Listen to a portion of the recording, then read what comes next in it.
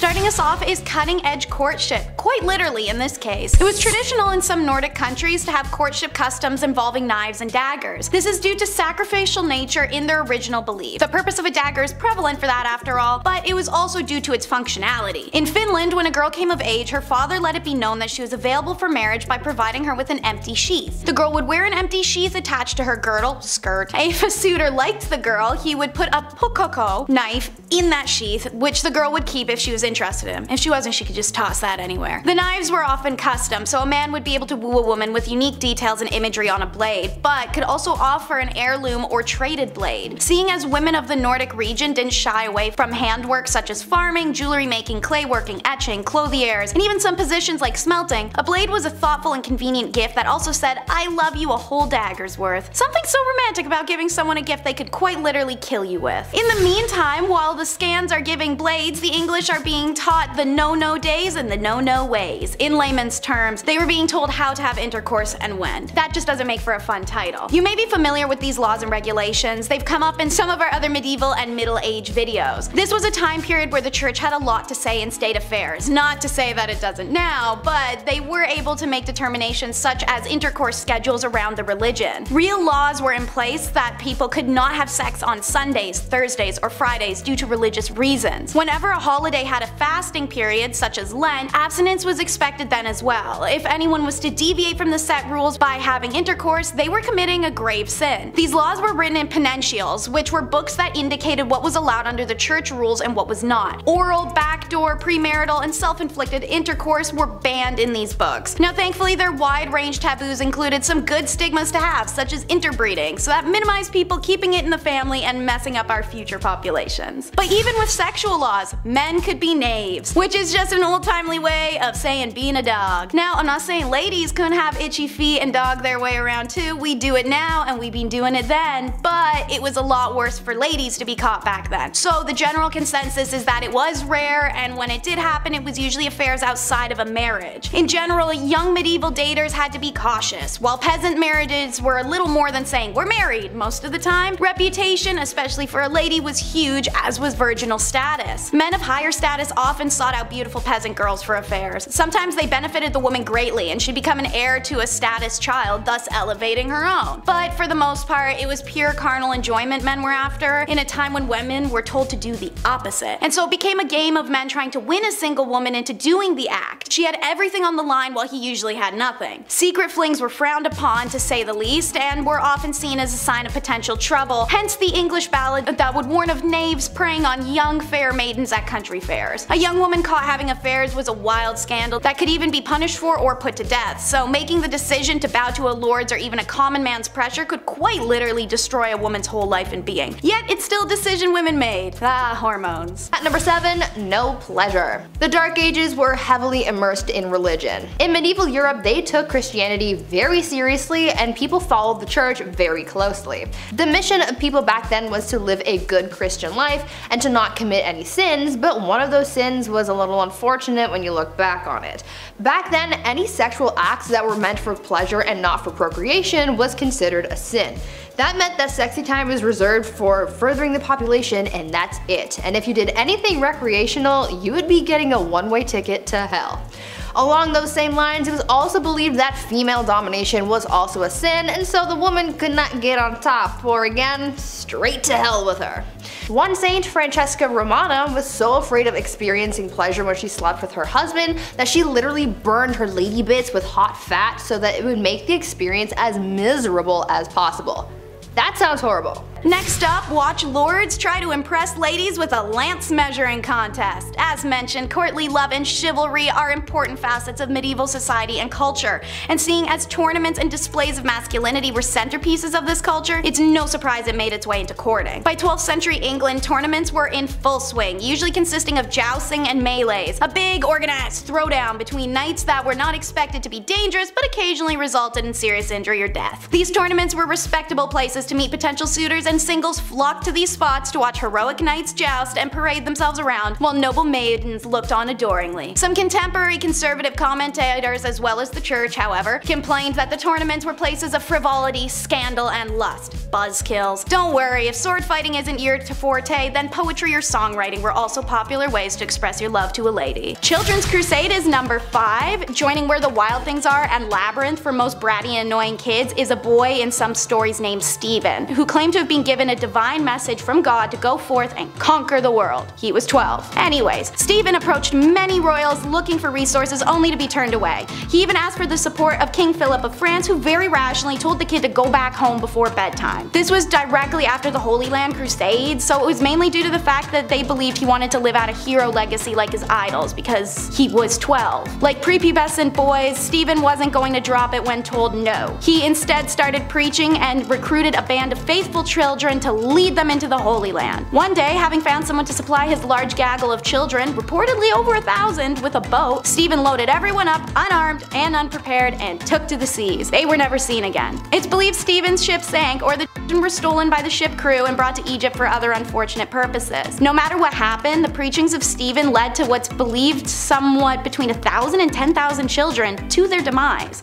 Stephen is one of few documented children crusaders, none of which can technically even be labeled as a crusade, because to fall under that title, a mission had to be delivered and blessed by a pope. No children's crusade was ever approved. Speaking of holy crusaders, the rules of etiquette will most definitely help you avoid scandal when invited over to the family home of your potential lover, and they were genuinely as follows. 1. Keep your hands clean. Don't stroke the dog or the cat. Be sure to wipe your fingers on the tablecloth instead of licking them. 2. Bones are not to be gnawed, and don't pick your teeth with the sharp irons. 3. Don't eat with a fork. Forks were used to prepare food, but most medieval Europeans thought forks were an odd thing to eat with. 4. Don't eat with a knife either. Many people carried the knives on them on their belt to carve up the food before eating, but don't eat with it. 5. Okay, if it's a liquid, use a spoon. People tended to eat with their hands for everything else. 6. Don't sit too close to the salt cellar. Salt was expensive and associated with prestige, so it's a good dating tip at a big dinner to see who sat closest to the salt cellar. And 7. You can burp, but look up at the ceiling as you do so. And 8. Remember, you must not urinate at the host's premises unless you're staying overnight and it's before bed. Obviously, some of these things like wiping your hands on a tablecloth, eating without a knife, or holding your pee until it's time to go are pretty unusual to us now.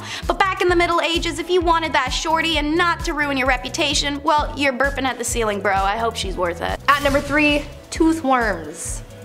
If you're one of those people who really hate going to the dentist, just be glad that you didn't have to go to the dentist during the Dark Ages, because that was an absolute nightmare and a half. Not only do they not have any proper medication or anesthetics, but you could also get the worst diagnosis your dentist could ever give you, and that was a diagnosis of an infection of tooth worms.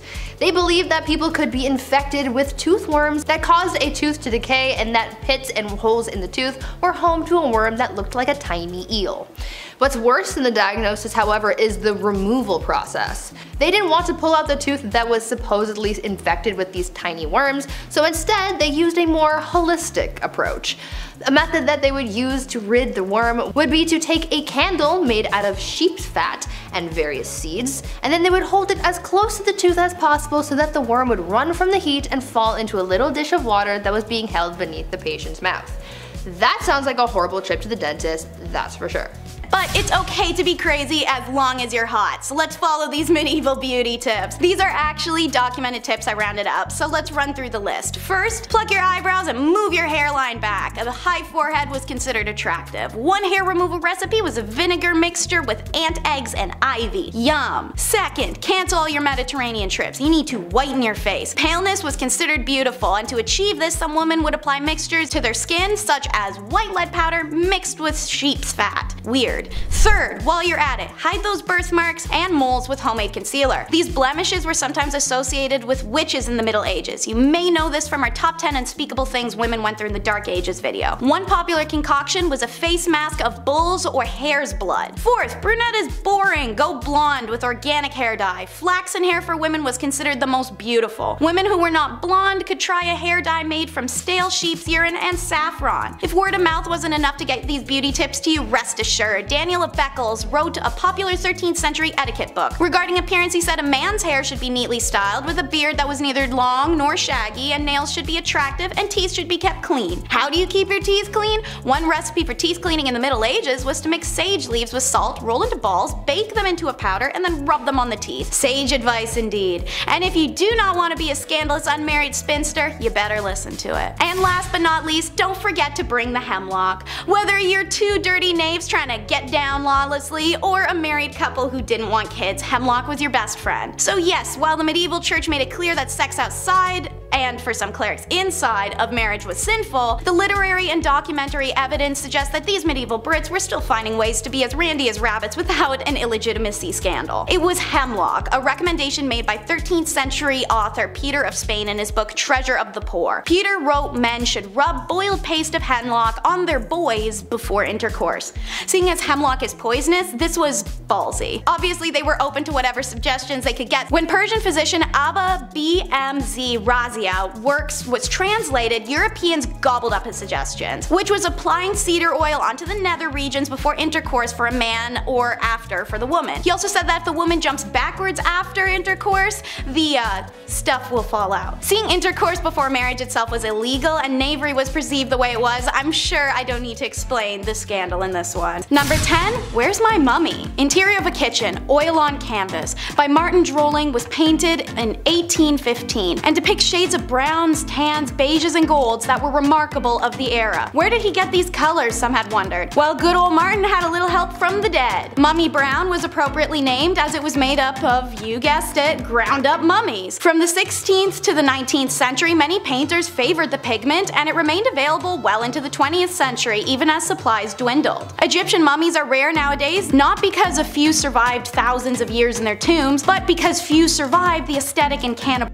demands of Europeans. Eating Egyptian mummies reached its peak in Europe by the 16th century. Mummies could be found on apothecary shelves, either in broken shards or ground into powder. So why did these nutcase Europeans believe that there was medicinal value in a mummy? Bitumen. Abundant in the Middle East, where formed in geological basins of the remains of tiny plants and animals, it could be semi-liquid or semi-solid. It is viscous when heated and hardened when dried, making it useful for broken bones and rashes. Supposedly, bitumen with wine cured chronic coughs, and combined with vinegar, it'll dissolve clotted blood. Other uses included the treatment of cataracts, toothaches, and skin disease. Because of the stickiness, it was called mum or mumia. You see where the mix-up is coming in? So when the invasive colonial Europeans saw the black stuff coating these ancient remains for the first time, they assumed it to be that valuable bitumen, or mumia, they'd heard about. They were quick to start gobbling it down. The mummified remains of Egyptian pharaohs were sold as medicine in Germany well into the 20th century. And speaking of the dead, how about using them for decor? Ballroom of Bones is number 9. Not all bones are tasty enough to eat, and sometimes you got more of them than you can handle, so that's where ossuaries come in. In older times when people perished often before 50, there was obviously a lot more human remains to be disposed of. But sometimes there's not more space. So, as a space-saving technique, the skeletal remains of buried bodies would be dug up and moved into underground crypts called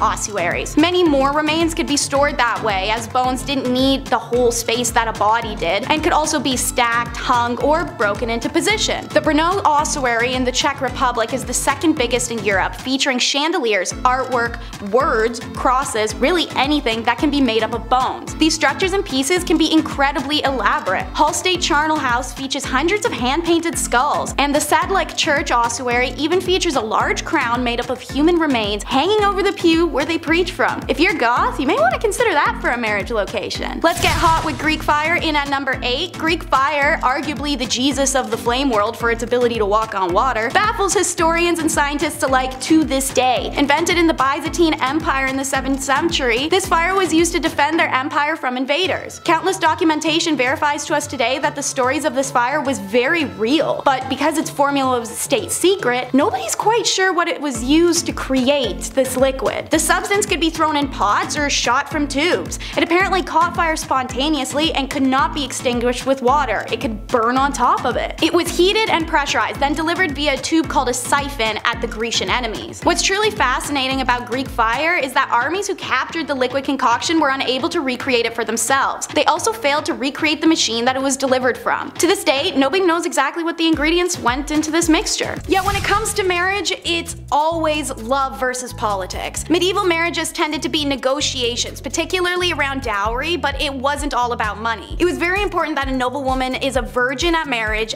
purely out of pragmatic reasons. Marriage, after all, was an alliance union of two families that required healthy and admirable legitimate children to be truly locked in. It's for this reason, as well as the violent men in society, that the church laws stated that the degree of pressure to encourage a marriage could not sway a constant man or woman, aka no forced consent. What was forced, however, was up to debate, so don't be too proud of them for having that law in place. A woman was able to call off her marriage up until it occurred for this reason, as was a man. Should this occur, dowry was either returned in full or only partially as a fee for the failed union. Alongside this was the courtly love direction romance and marriage began to take in the mid-ages, during a Shakespearean and theatrical influence. Marriage started to become idealized. We'll circle back to how this affected people later, but lower classes consistently did marry for love, since there's little to be gained materially from marrying for them. For most part, there was no official ceremony. That the social level marriage was more like, hey, we're married now and living together. By 1400 AD, there were actually many laws decreeing marriages needed to start becoming a public affair, and one may wonder how often people did marry in secret. The Woolpit alien children are number 6 in our countdown. Two English chroniclers reported a story from the 12th century that villagers of Woolpit discovered two children, a brother and sister, who had green skin and spoke an unknown language. The children were quickly taken to higher officials, Richard de Caulnay's house, where he attempted to communicate and failed. The children also refused to eat for days on end until seeing green beans in the garden, which they ate straight out of the ground. They stayed with Richard long term as he converted them to a normal diet, and they started to lose the green pigmentation. Obviously, after time and growth, these children learned English, and when they were asked where they were from, they told Richard, "We are inhabitants of the land of Saint Martin, who is regarded with peculiar veneration in the country which gave us birth." They further explained that where they were from, everything was green, and they had been tending to their father's animals that they followed into a cave. Emerging out of it, they found themselves in Woolpit. "The sun does not rise upon our countrymen. Our land is little cheered by its beams. We are contented with that twilight which among you precedes the sunrise or follows the sunset. Moreover, a certain luminous country is seen not far distant from ours and divided by a very but considerable river." Shortly after this description of a non-existent land, Richard took the children to be baptized in a local church. However, the boy died very shortly after from an unknown illness. The girl, known as Agnes, grew into adulthood and married. She remained private and spoke little to many, and so the secret of their original homeland died with her. At number 5, an eye for an eye. When it came to the legal process in medieval Europe, things weren't always fair. I mean, they tried women for being witches and prosecuted animals for various crimes. Their punishments were sometimes swift and just, and other times they weren't. People back then believed that when found guilty of a crime, there were worse punishments than losing a hand or something. As I mentioned a little earlier, they were quite fond of public humiliation, but they also believed in issuing fines and even kicking someone out of the community altogether. If someone was found guilty of a violent crime, then they would be subjected to punishment that would cause them pain as well, but not to teach them a lesson, but rather to brandish them so that they would be recognized as a person in the community who did that one thing to that one person, you know? Since these people were very religious, they also had to make up with God for whatever crime they committed as well, so usually that would involve fasting, and then it would be up to Sky Daddy to determine if further punishment was needed. The fate of the Templars is number 4 in our countdown. Founded in 1118 as a monastic military, their duty was the protection of pilgrims as they traveled to the Holy Land following the Christian capture of Jerusalem during the First Crusade. The Knights of Templar quickly became one of the richest and most influential groups of the Middle and Dark Ages, erecting banks, castles, and churches. Their wealth would be their downfall. A secret letter detailed black magic and scandalous sexual activities that was sent through France. The reality of this document was that it was made by King Philip of France, who notoriously stole and plundered from anyone he could. In response, more than 600 Templars are arrested, as well as hundreds of non-warriors who handled the day-to-day work such as banking, farming, and organizing. The men were charged with a wide array of offenses including heresy, devil worship, spitting on the cross, homosexuality, fraud, and financial corruption. The Templars, meanwhile, were kept in isolation and fed meager rations, all while facing brutal torture. Given the extreme conditions of medieval methods, it's not a surprise within weeks, hundreds of Templars just confessed to false charges. Their lands and money were confiscated and officially dispersed to another religious order, the Hospitallers, although greedy Philip did get his hands on some of the cash he coveted. Didn't know this guy was real! Next up is how love makes you crazy. This is a fascinating wormhole to travel down, and I learned from several journal articles that lovers in the Middle Ages had a real tendency to go mad. I mean, we all know the examples: Elaine, the fair maid of Astrolot, pining away; Romeo and Juliet taking their lives; and the raving madness of Ophelia. But these are just dramatizations, right? We tend to regard accounts of love madness in medieval literature as evidence that they overestimated the strength of erotic passion. In classical and early medieval periods, sexual love was regarded as carnal appetite to be controlled. But with the rise of poetry sentiment and the theater came courtly love, which was seen as a highly spiritual desire. The idea of courtly love had more to do with the concept of loving rather than pleasure. This idealized kind of love was based on a secret union where two lovers could only love from far away. These sorts of unattainable relationships were increasingly romanticized, but in medieval society, the notion that erotic love could drive people mad may not be so unrealistic. We understand now that mental illnesses are sometimes provoked by the stress between the individual and their social environment. Think of the pressure a woman had to marry.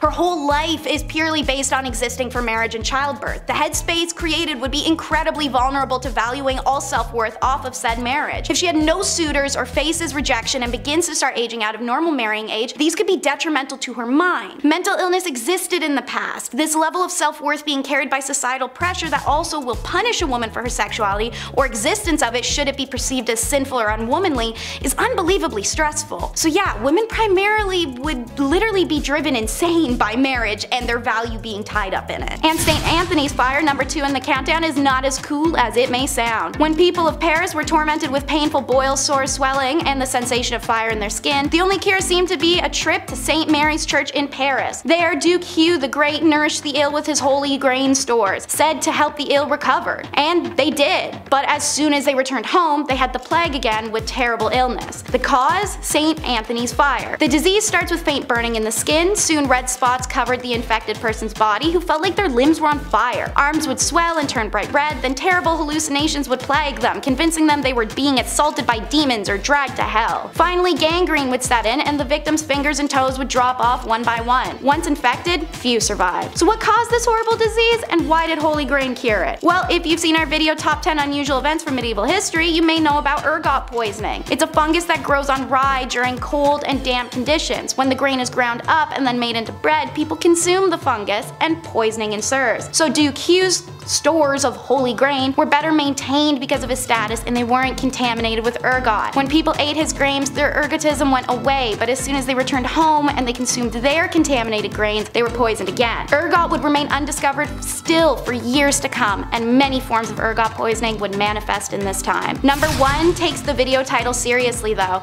the Dark Age. It's said the 9th plague of Egypt was complete darkness that lasted for 3 days. Well, this may not be entirely wrong, with the exception of it actually being 18 months. In 536 AD, it's said a huge portion of our world went under a dark, mysterious fog that fell on Europe, the Middle East, and parts of Asia. The fog blocked the sun during the day, causing temperatures to drop, crops to fail, and people to die. As a result, countless documents were found in this country of mysterious darkness. However, they weren't taken seriously until the 1990s, when researchers in Ireland noticed the rings on the inside of trees indicated some funny business around 536. Summers in Europe and Asia became 35 Fahrenheit to 37 Fahrenheit colder. China even reporting summer snow. They realized that the ancient witnesses were really actually onto something. They weren't being hysterical or imagining the end of the world. Now researchers also discovered what may be the main source of the darkness. A volcanic eruption in Iceland in early 536 helped spread ash across the northern hemisphere, creating a fog and altering the global climate patterns, causing years of famine. With this realization,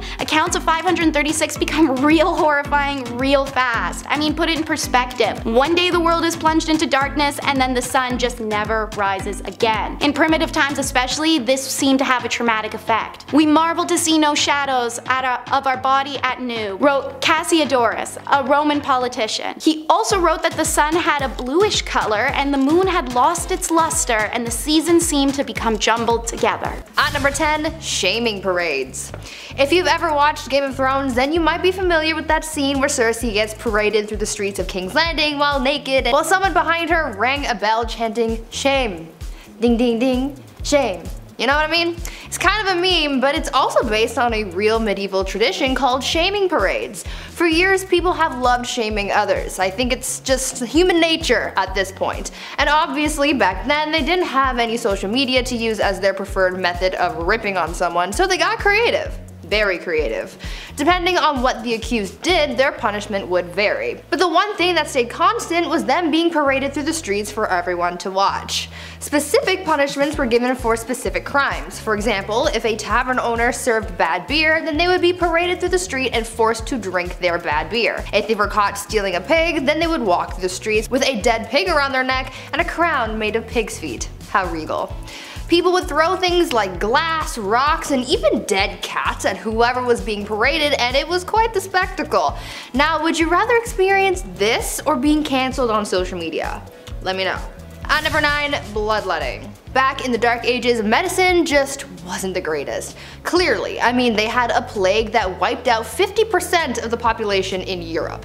Even their quote-unquote doctors were overlapping jobs. Barbers were cutting hair, obviously, but they were also setting broken bones and bandaging wounds, so I'm not really sure I would trust that, but back then it was a case of you get what you get, so I don't think people were really complaining too much about their barber Joey down the street giving them a cast, you know? But other than the practice of patching wounds and whatnot, they were also practicing bloodletting back then, and it was a little much. Bloodletting was the practice of withdrawing blood in order to cure or prevent illnesses or diseases, so doctors would use things like leeches to suck out the blood of their patients, but they also used scarification methods to scrape away the skin to drain the blood, and others used lancets to slice open veins, sometimes including the jugular vein. I'm so glad that we do not do this anymore because frankly, I would like my blood to stay inside my body, thank you.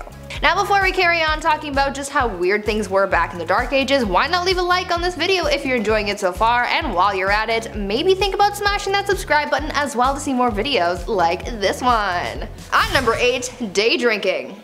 Day drinking is a thing. You know, when you're with the homies and you pour yourself a glass of sangria and take a walk around the neighborhood in the middle of the afternoon. Not saying I've ever done that. It's usually a once in a blue moon type of deal, but for people in the Dark Ages, day drinking was an everyday affair. Now, people back then weren't necessarily drinking at all hours of the day just to get plastered and stay plastered. It was actually for health reasons. You see, people tried to avoid drinking the water at all costs over fears of illness because the water just wasn't clean and wasn't safe to drink, so they turned to the next closest thing that they could drink, and that just so happened to be alcohol. Back then, it was common to drink large amounts of beer, cider, or wine, and it was common to be drunk all of the time.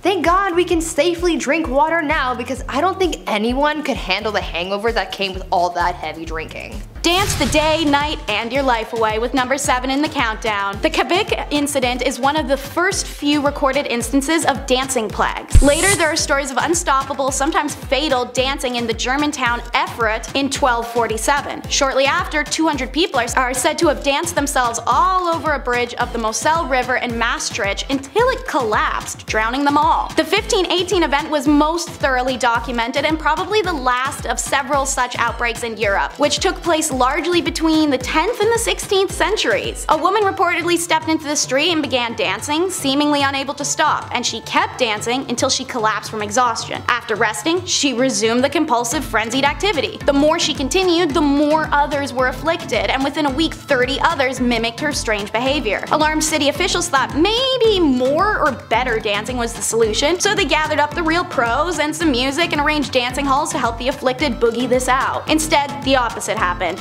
and now as many as 400 people were consumed by the dancing compulsion. A number of them died from their exertions. In early September, the mania began to abate, and that's the last we know of this phenomena. So what is this plague, and why were all these people dancing themselves to doom? Well, the explanation at the time was the usual stuff like demonic possession or your blood was too hot. Modern day, it's likely because of ergot poisoning from molding rye flour used to make their bread, as it's been known to cause hysteria and convulsions. To this day, hundreds of accounts of dancing plagues are found recorded in Dark Ages, but we have no explanation as to why. I don't see dead people, I see green people. At number 6, cemetery fun. What types of things do you guys like to do for fun? Do you play video games, or read, or maybe you watch Netflix, or YouTube? Huh?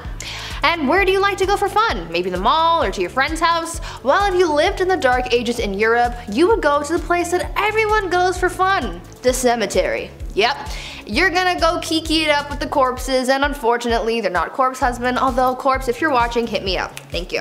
Anyways, back in the Dark Ages, the cemetery was the place to be. It was considered to be the social hub of the community. Back then, people held theater performances, elections, trials, and even set up businesses in the cemetery because the graveyard shops were exempt from taxes. There was quite a lot going on in the cemetery, but it was almost the equivalent of going to the mall. But I want you guys to tell me if you would ever be like the people in the Dark Ages and just go to the cemetery for fun.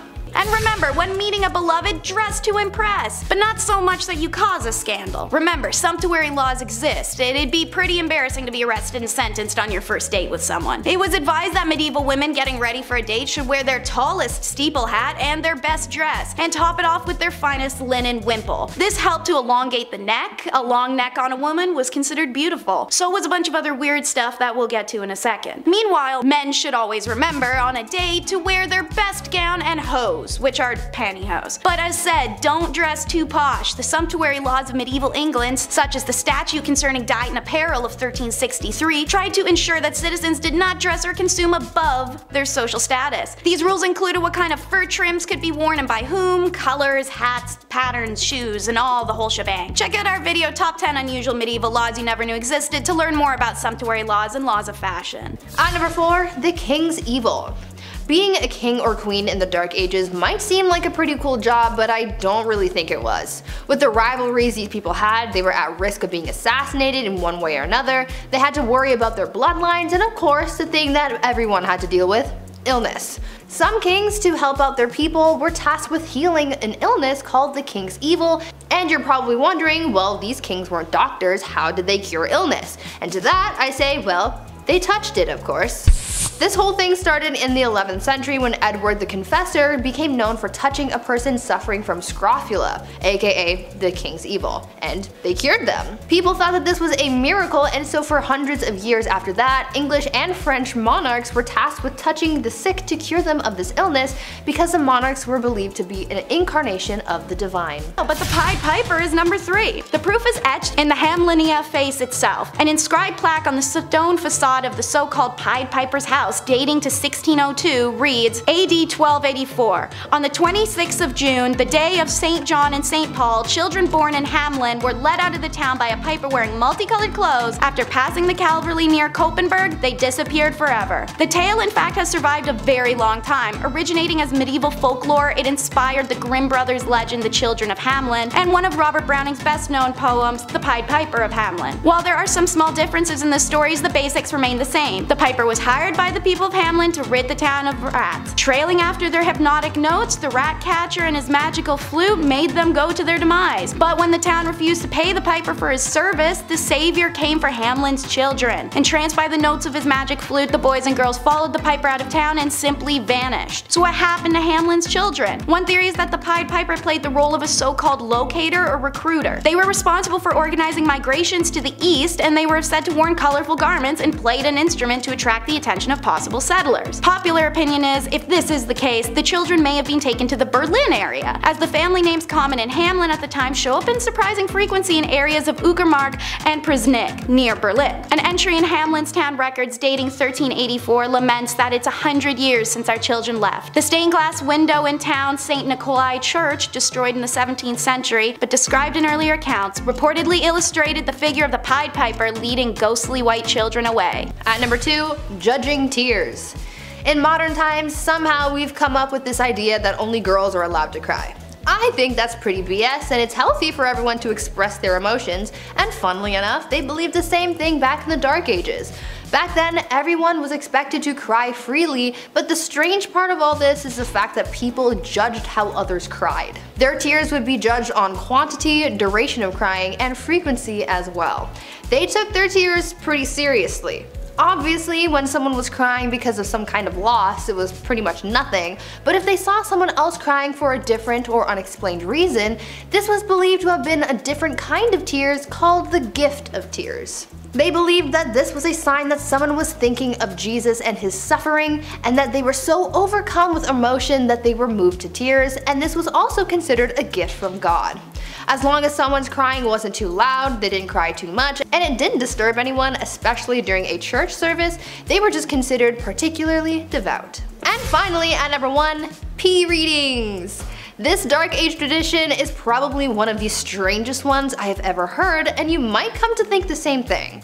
In medieval England, people were known to get diagnosed based on their pee. Back then they believed that the consistency, color, and taste of someone's pee could diagnose someone's ailments.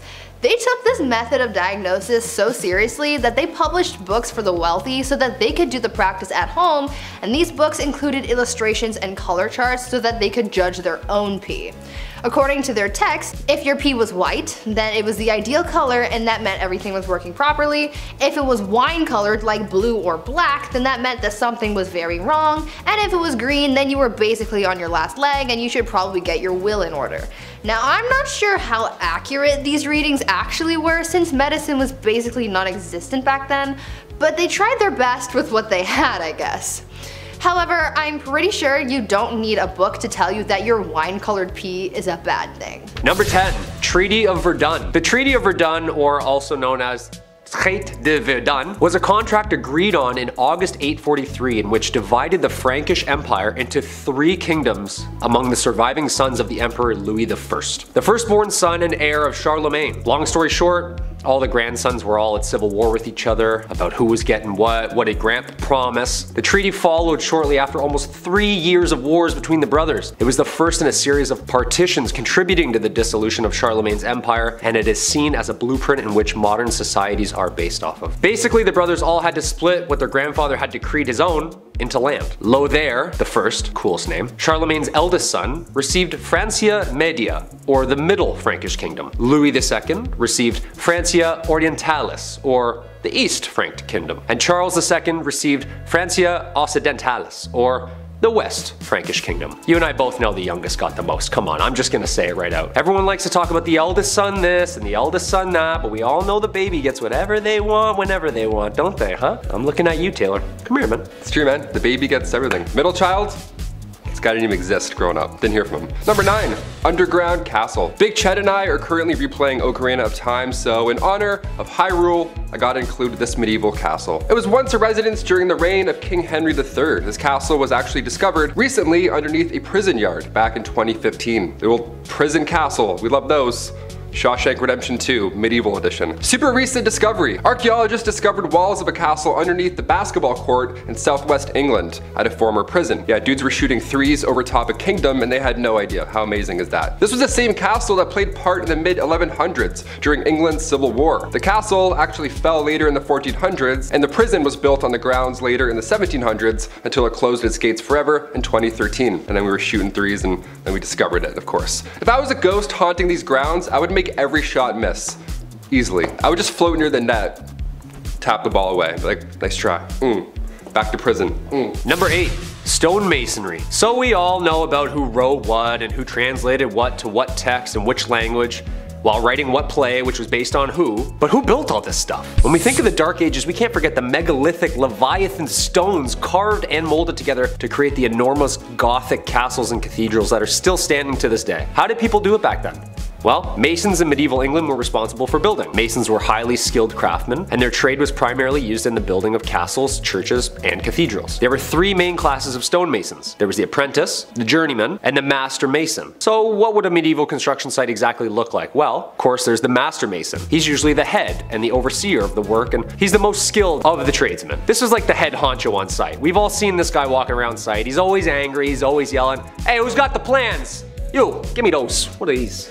Backwards, you idiot. I would have put the window down there." So how did they exactly chisel out all of these castles from one giant rock? Well, they didn't. The stone had to be quarried first. From quarrymen. These were not masons. Their job was to get the stone for the masons to work on out of the ground. Local stone was used first, but occasionally stone could travel vast distances, even from other countries. So I gotta drag that boulder there all the way to Scotland? Okay. Some of the most beautiful architecture ever created can be still seen across Europe. The amount of time and skill it took for these people to have designed, constructed, and chiseled such megalithic sites still baffles me. I'd be trying to read the plans still.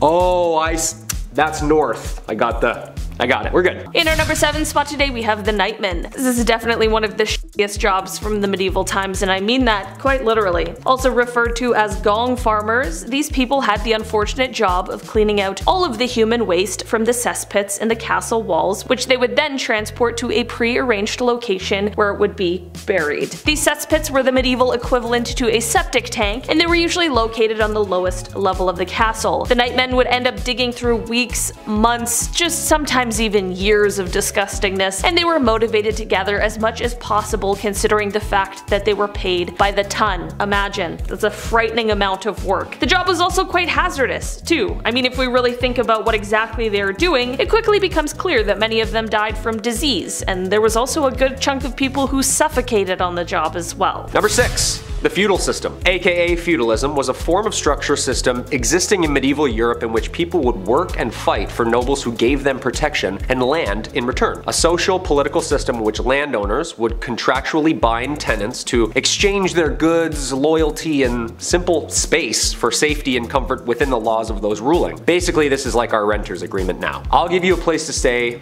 and some heat. You give me an unfathomable and overpriced amount of shillings for these extremely low ceilings. Yeah, talk about crooks, man. This system stayed in place for more than 1,000 years and managed to fizzle its way out of society somewhere in the 15th century. Not just anybody would ask to be signed to this deal. There was structure and there was order. There was a lord, aka the landowner, aka your landlord, allowing vassals, aka tenants, to rent the land by providing services, especially military services. Yeah, you can stay here, but once in a while we're gonna need you to dump a bunch of boiling water and over that wall. Is that cool?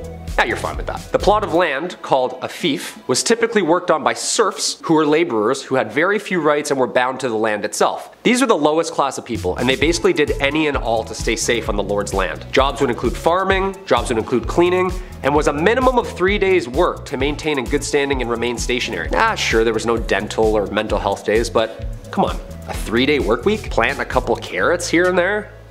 It doesn't seem that bad. Number 5. The Great Charter. Ah yes, time for some peace. Well, kinda. A peace treaty, the initial document containing specific grievances under King John's rule. The year is 1215. Since these animals can't follow the rules, maybe we need to jot up some rules to follow ourselves. A document setting out the laws and limitations for the common man to King John himself. A legal system written down so that there are clear do's and don'ts to follow, like no free man shall be seized, imprisoned, dispossessed, outlawed, exiled, or ruined in any way, nor in any way proceeded against except by the lawful judgment of his peers, and the law of the land. Write all that down. Please write it down. Laws were important, and sometimes people needed to face the music. After John's death, the government of his son, Henry III, revised the document in 1216, dumbing it down in a little less strict and churchy book of rules type way. Less hearsay and more evidence kind of laws. Of course, still in folio, so V's were U's and L's were also the number 1, so a little confusing sometimes to say the least. Number 4.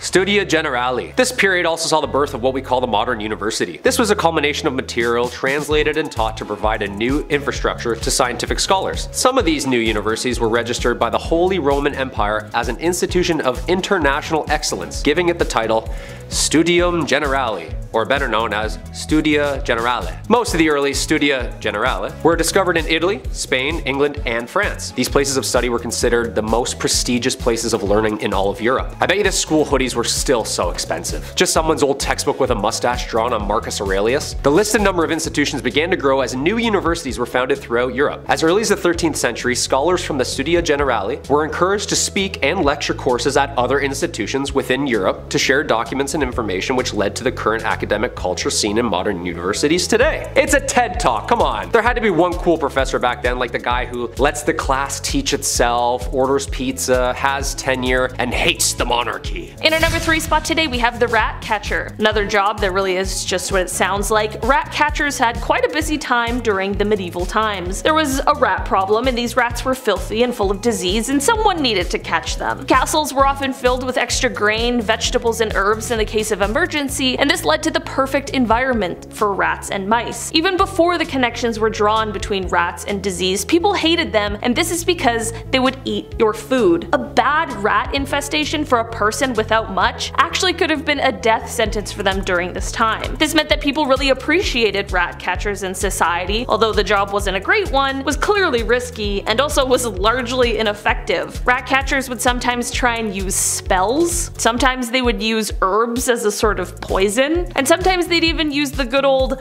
leave the body as a warning to the other rats trick. Yeah, wonder why it didn't work. Number 2. St. Patrick. St. Patrick was a 5th century Roman British Christian missionary and bishop in Ireland. Also known as the Apostle of Ireland, although he is the first apostle, having lived prior to the current laws of the Catholic Church. He is considered a saint in the Catholic Church and is regarded as the enlightener of Ireland. The dates of Patrick's life are not certain, but there is a consensus that he was active in Ireland during the 5th century, making his rounds as a missionary, speaking the good word of God. But let's get into what everyone talks about with this guy. The good stuff, like slamming a green Guinness or getting all the snakes out of Ireland. I mean, I love the structure and the faith and stuff, but also chasing every snake out of an entire country with a walking stick? Shoo! Shoo, you fool, you bleeding bleeder, go! Go! Do you know how big Ireland is? St. Patrick's Day is on March 17th, the supposed date of his death in 461 AD. It is enjoyed inside and outside Ireland as a religious and cultural holiday and remains a celebration of Ireland itself. And finally, number 1, dancing plague. A medieval plague, but make it groovy. Yeah, let's start dancing. That's right, the dancing plague. This was a real danger back in 1518. I'll try not to laugh, but I'll try. This was perhaps one of the weirdest events in history. Fra Trofea was the first victim of said plague. She was moving her body around frantically, so much so that it resembled a dance or something, in the middle of the Holy Roman Empire. And as if that wasn't weird already, dozens of others began to join. And then more, all moving their bodies with a similar, wacky, frantic twist. This was long before Chubby Checker came along, so we still have no idea what was going on here. Like, we're out of guesses at this point. This twist lasted for months. People were dropping on the spot. It was scary and confusing. In total, there were around 400 victims that fell to this mysterious illness. That's a lot of deaths. That's a lot of real deaths. This was documented in 16th century historical records, so I don't think the story is made up per se. No one would make this up. It's terrifying. A Catholic saint at the time, Saint Vitus, was believed to have the power to curse people with said dancing plague. What an amazing power also. Guy starts moonwalking away, you're like, beat it. Some suggest this was a cult, others believe they ate toxic rye. Who's to say for sure? Either way, we're all dancing. Number 10. Universities. Okay, owing a lot of school debt myself, I know a little thing or two about the educational institution. But when did they start? And where? And why? Universities have been around for like the last 13,000 years. Apparently, with the newest uncovered Göbekli Tepe being flirted with possibly being the first university or educational hotspot in the world. But uni with like school colors and teams and stuff, that's straight middle high ages right there. University of Oxford was created in 1096. That's the classic riddle, isn't it? Which is older, the Aztecs or Oxford? Ever heard that one before? Yeah, these things are like old. A university for law and medicine was created in the year of 1088, the University of Bologna in Italy. Yeah, it became a thing when an organized group of students under the Latin motto of, quote, nourishing mother of the studies was created. Pretty academic if you ask me. University of Cambridge, 1209. Like, this is like almost 1,000 years ago, y'all. At least some of the Middle Ages had some good traditions, along with like how to sever heads for court and stuff like that. I wonder if someone still owes school debt from like 1208, you know? 5 shillings a month kind of deal. Number 9. Hastings. Medieval times wouldn't really be the medieval times without a couple of hundreds of swords clinking and clanking against a couple of other hundreds of swords clinking and clanking. Well, thousands actually. Hand-to-hand combat was a crucial part of business back in the day. New treaty signed, new land discovered, usually started and ended with a battle. The Battle of Hastings. One of the most important battles of the Middle Ages. Norman-French army of William, the Duke of Normandy, and the English army under the Anglo-Saxon king Harold Godwinson. The childless King Edward the Confessor in 1066 set up a succession struggle between families and the throne. Harold was crowned king after Edward's death, but faced invasion by William and the Norwegian King Harold III of Norway. The battle lasted from dusk till dawn, and William was crowned as king on Christmas Day 1066. Continued rebellions and resistance to William's continued, but Hastings marked the start of this ancient British rule and cemented their place amongst Europe as the leading power in both army, academia, and religion. Basically, a really key time where everyone was fighting, Game of Thrones style for Europe. Like all of Europe. Lots of swords and heads place type stuff. Number 8, taxes. Hey, tax season's coming up, make sure you have everything nice and neatly organized. I know I don't. But why do we have to do them, you know? Where does this "you owe me this" come from? The Domesday Book, or the Doomsday Book, was a book created under William I, also known as William the Conqueror, the same name victor in the battle we just talked about. So medieval to name yourself the victor, isn't it? It is I, Kyle, the winner. Yeah, this guy basically drew up a book to document people's money so that he could tax them. Oh yeah, this was the first time surveyors kind of went town to town and recorded how much money you would owe for just doing you. Men would just show up at your house asking how much you made and document your spending habits. 5 shillings on groceries, huh, Mildred? Right, and just another 5 for the phone plan. Tax season's coming up. Talk about a bunch of crooks, huh? Owing someone money for just living on their land, trying to make an honest living? How dare they? Thank God that didn't catch on.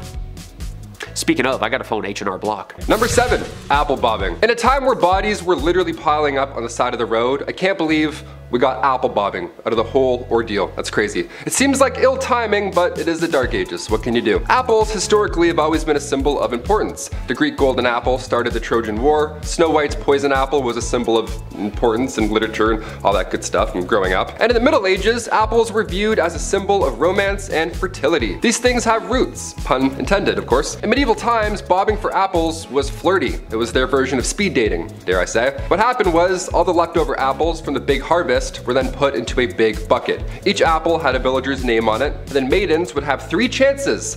3 chances to grab that apple with their teeth. 3 chances to win a date with the English Tad Hamilton. What a weird time. Can you imagine if this was in Game of Thrones? Reek is just shivering for 2 seasons bobbing for Ramsay's Bolton apples. We're like, medieval times were dark, holy shit. Number 6, court. Yeah, I'm not gonna lie, PETA would have an absolute field day with this next one. But again, it's like 1,000 years ago and people were not really sure what they were doing back then. Some things were innovative and great, and then there was like trying a rat before a court of law for eating food.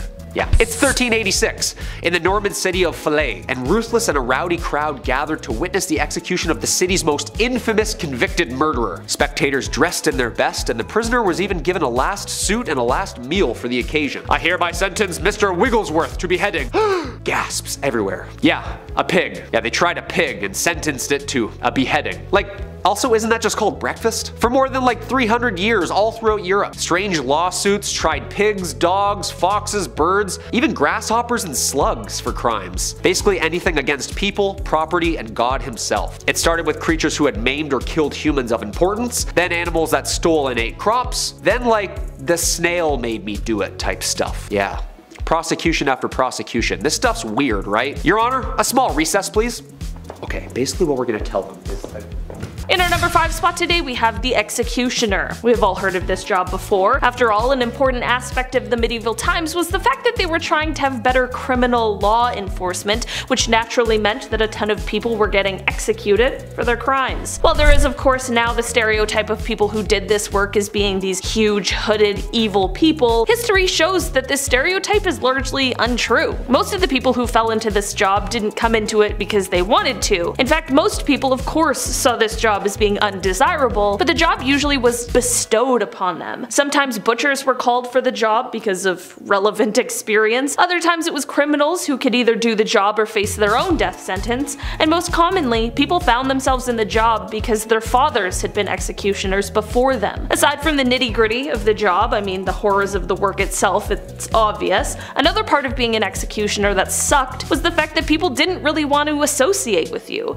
Executioners were usually on the fringes of society and outcast, sometimes even forced to actually live on the edge of town. Number 4, Templars. The poor fellow soldiers of Christ and of the Temple of Solomon. I feel like you have to say that with a deep voice or it sounds weird. The Knights Templar, aka the Order of Solomon's Temple, or simply the Templars. Basically a Catholic military order group of one of the most wealthiest military groups in all of history. No pressure. Founded in 1119, based out of the Temple Mount in Jerusalem, a couple hundred years of this Navy SEALs type organization, endorsed and encouraged under the Roman Catholic Church of Pope Innocent II. What a name. The Templars, an extremely trained super soldier outfit with the distinctive white mantles with the red cross. They were like the most skilled fighting units out of the entire Crusades wars. What people don't know is about 90% of the organization was behind closed doors, ranging a network of financial techniques, manipulations, and treaties for the next thousands of years. Yeah, everybody focuses on the fighting part, but the chess game being played economically at the same time behind closed doors was much more terrifying. Basically, the world's first corporation with a security team. Number 3, medieval taverns. Say you want to grab a pint with the local lads. Where do you get an IPA in the Dark Ages? Where do we get a 6-pack of Arthurian ale? Well, this is the medieval ages, so instead of venturing through the woods to hopefully maybe find another town, just ask thy neighbor. That's right, in the Middle Ages, you could brew your own ale. No problem, no one's asking any questions. Give it a shot. In the late 12th century, baking bread was not freely permitted, but making ale in your basement was. I guess that's great. So the higher ups, the noble lords, they wouldn't care if you made ale and had a block party, but if you made a weak ale, or it was improperly measured and then distributed, then, and only then, do you get a fine. Arrest this man at once. Number 2, jesters. In the 12th century, the title of fool began, aka the jester was born. A paid career of mockery, smut, laughter, and tricks. A true triple threat. Most of the time, after years of service, these jesters were rewarded with land as payment for their loyal service. A famous fool named Roland Le Petour was given 30 acres of land by King Henry II when he retired after his foolery, under one condition, that every Christmas Day, Roland would return to the royal court to leap, whistle, and fart. Yeah. Just a whole year to write a 7-minute banger of a set. No pressure. But it wasn't just farts and jokes for these guys apparently. Jesters also had a huge role in battles. At war, their job was to wage psychological warfare, boosting the morale of their side the night before with laughter, parties, and stories. And in the morning, when the two armies met, the jesters would ride or run between them, calming the nerves of their own side and men by making them laugh, singing silly songs of course, and insulting the opposition. Yeah, just chirping the other team. This was a ballsy tradition. And most of the time, unfortunately, they were captured and sent catapulted back with a message from the other side. Imagine just taunting 5,000 bloody drooling men hopped up on IPAs and no sleep, just mocking them, like, to their face. No thanks. Number 1, sports. Yeah, back then it wasn't a friendly game of handshakes and sportsmanship and stuff. More like no rules kind of sports. Like no rules soccer, aka mob soccer. Yeah, I'm not talking about the mafia mob, I'm talking about a mob as an unruly amount of people running amongst each other in havoc. Yeah, town versus town. An unlimited amount of players. There was only 2 rules of this game. Get the inflated pig's bladder over the opposing team's line on the other side of town, and no murdering. Yeah, no murdering. Okay? So this is rugby. This sounds a lot like medieval rugby, doesn't it? This game was played competitively and eventually outlawed even at Oxford University in 1555. Secret fraternities and training areas were all agreed on by each organization. The game got so competitive, bloody and out of hand, it was eventually banned at tons of different times in England. Quote, "There is great noise in the city caused by hustling over large balls, from which many evils may arise, which God forbids. We command and forbid on behalf of the king, on pain of imprisonment, such a game to be used in the city in the future." Damn. Like band, huh? Thankfully, the game of football has calmed down over the years.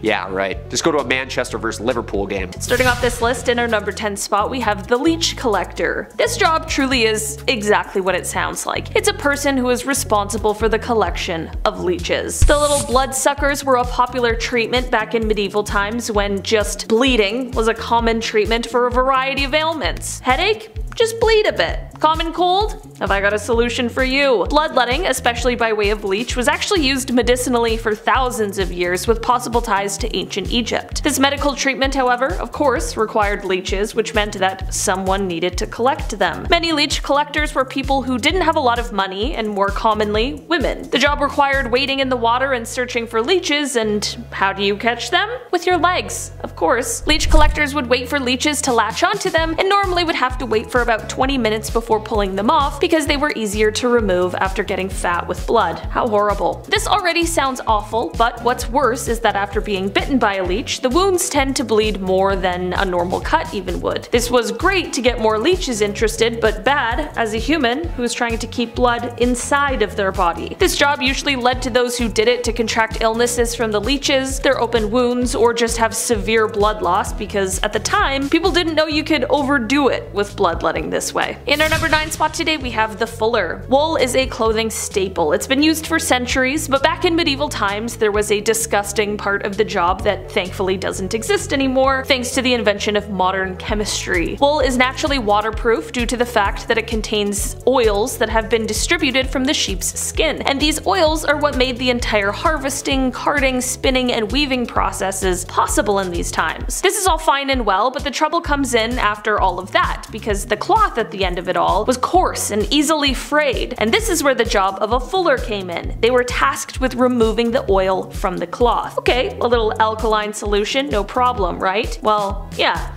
Except for in these times, the most accessible and cheap alkaline solution was stale urine. Yep, just a bunch of old pee. A fuller had to take this new woven material, put it into a tub full of old pee from who knows where, and then you stomp on it with your feet. And then you get no shower at the end of it, either. What's a carpenter without his tool belt, right? What I mean is that fullers were also responsible for collecting their own pee to use for the wool, so they often needed to head to all the local public toilets and private homes to collect it. Just gets worse. In our number 8 spot today we have the groom of the stool. This job doesn't sound too bad with just the title. It weirdly sounds kind of regal. I mean, it was quite a prestigious position during this time, but it also was one of the most humiliating jobs in history. In the medieval times, kings were looked on almost as if they were gods. You know, it's their divine right. And because of this divine right, for centuries it was deemed improper for a king to wipe his own behind after using the facilities. This is where the groom of the stool comes in. This high-level nobleman would be responsible for fetching the toilet chair for the king when nature called, and he would also be in charge of the wiping aspect of the whole thing. No bidets, I guess, back then. The groom of the stool also played a role in monitoring the king's health, as he was tasked with examining the stool just to watch for any serious changes. And should the king be having some digestive troubles at any point, the groom of the stool would always be nearby and ready to administer a royal enema. Number 7. The Crusades. We hear about it a lot, but we need more movies and Netflix shows about this time because it's really rich in history here. A 3-part miniseries spanning over like 300 years. These bloody and ruthless wars were battled between Muslim and Christians for proprietorship over sacred lands and lands in the Middle East. Wars that resulted in like 6 million deaths. The Knights Templar, of course, a brotherhood of highly trained soldiers, horseback, bashing their way through the East. These guys were the real deal, the Navy SEALs of their time. Richard I leading the 3rd and final crusade, earning him the name Richard the Lionheart. Yeah. Back then the names were always something so aggressive and scary, you know? It wasn't ever like Richard the Billy Goat or Henry the Butterfly.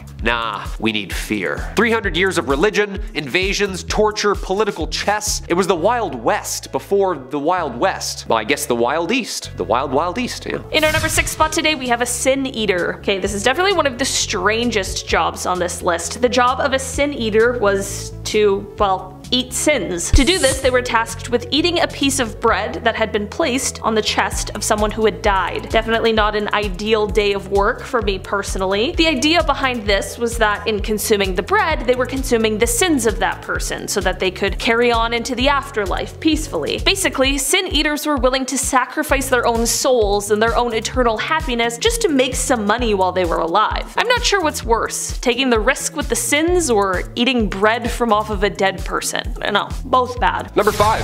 Fear the Dead. With The Walking Dead on their 47th season, I think it's time to take a peek into zombie history, shall we? And find out where this grim idea really started. Well, it's certainly not a new one, I'll tell you that for free. As far back as the early 1300s, residents were buried in the village of Warren Percy, where archaeologists discovered them many moons later, and they discovered marks on their bones. Cuts, burn marks, you name it. Apparently this was all done after they had passed away. But why? Scientists believe that these injuries inflicted after their untimely death were to prevent them from being reanimated, you know, coming back to life and haunting your village. To keep them in their graves, of course. Unless this dude did something to piss off an entire village that much, they were clearly afraid of this corpse coming back to haunt them. In our number 4 spot today we have catgut. Back in the medieval times, they didn't have the technology we have now, or even the technology that was available in the 17th century when it came to making strings for instruments such as the violin, but they still did have violins around, so how? Well, in comes the invention of catgut, which thankfully is not made of cat guts, but it is made of sheep's guts. Okay, really had you in the first half there. Violin string makers during this time would make the strings by basically twisting strands of sheep innards together. Their job would require them to butcher the animal in a very careful way, making sure not to rupture the stomach or the lower intestines. The process could take hours just to get the required materials from the animal. The insides then needed to be soaked in a wood ash solution for a good cleaning, but they needed to be monitored at all times to ensure that they weren't beginning to spoil, which is horrible. From here, the drying process began, and after that, it was time for twisting. Number 3. Knights. Keeping with the themes of the medieval times, other outfits of highly trained religious secret organizations. Knights. Brotherhood. Fighting. All that good stuff. Another knightly order. The Order of Brothers of the German House of St. Mary in Jerusalem. Also commonly known as the Teutonic Order. 1,000 years ago again. Kind of like the Templars, being a Catholic religious institution founded as a military society. We're talking 1190 in Jerusalem. It was formed to aid Christians and protect them in the Holy Lands, where they would establish hospitals and churches. The order, more of a small voluntary outfit made up of mercenary military memberships. Basically old dogs who could still fight were looking to do some private security work. The Teutonic Knights were rich too, which led them to hire older and more experienced mercenaries from all parts of Europe. Dude, this is where all these secret societies started, huh? Couple initiations, couple tattoos, couple secret scars. A religious mercenary group who would just truck through Europe, swinging swords in the name of God. What a time. In our number 2 spot today, we have the treadmill operator. This is a job that sucked during the medieval times because it was boring. It's basically like a human hamster wheel, but also because it was incredibly dangerous and not for those who were afraid of heights. Treadmill operators would normally be placed at the highest point of a structure, and the wheel they were stepping on was the top half of like a pulley system to help things be hoisted up as they were building said, structure that they're at the top of. This is a practice that started in ancient Rome and was reintroduced in the Middle Ages. This was actually a job that was commonly given to people who were blind because the fear of heights dissuaded a lot of people from doing this job, which only makes it probably more dangerous. In our number 1 spot today, we have the lime burner. Lime mortar has been a common and important building material for years, stemming back to the 1st century BC, but despite its importance, it's not exactly easy to work with. In order to use it, you need to remove the carbon monoxide from the calcium-rich stone, and this was the job of a lime burner. They needed to take the stone and heat it in a kiln at around 800 degrees Celsius. Sounds easy enough for sure, except for the fact that the job meant that you were constantly being exposed to rooms full of carbon monoxide and dust chalk that was capable of removing your ability to breathe. And also, just to top it all off, there's also a high risk that once the stone was done heating, it might also explode if it comes into contact with water. So better hope none of your sweat drips down onto it, or else things are not good.